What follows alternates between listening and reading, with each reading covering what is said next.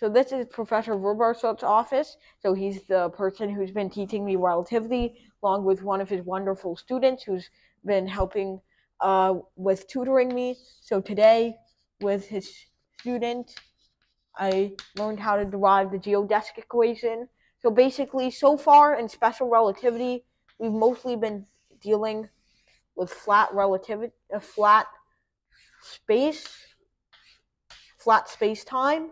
So there is no curvature caused by mass or energy or the like. So we have a constant, really nice looking metric tensor, which is just eta is equal to minus 1, 1, 1, 1.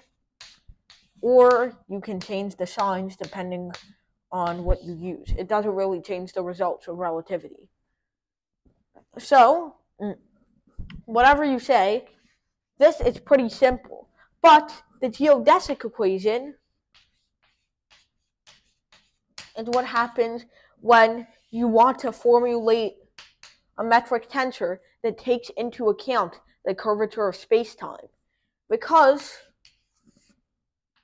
physics and geometry in general is completely different around a curved space than it is in Euclidean space. I mean, spherical geometry itself, and a sphere is one of the most simple curved spaces, is a very widely studied field. So spherical geometry itself is very hard to deal with, and it's very different from Euclidean space.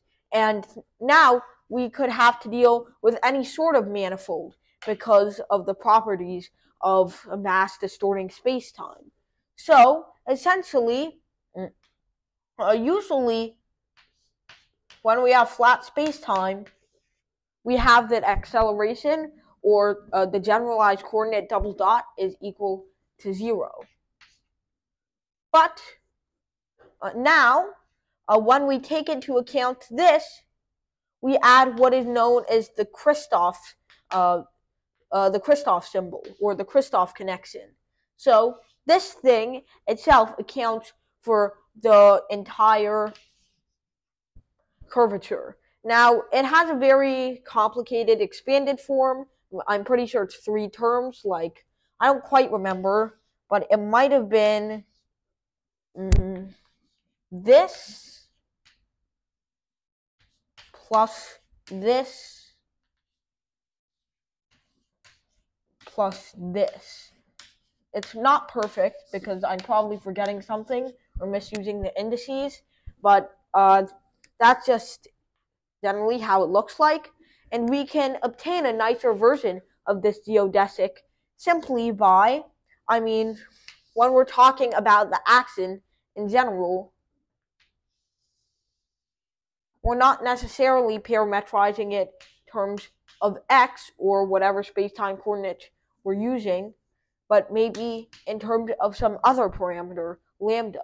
So we can choose lambda to be whatever we want, and the equation still holds. So we can choose lambda to be something particularly nice, like the space-time interval, and a lot of stuff gets canceled out immediately.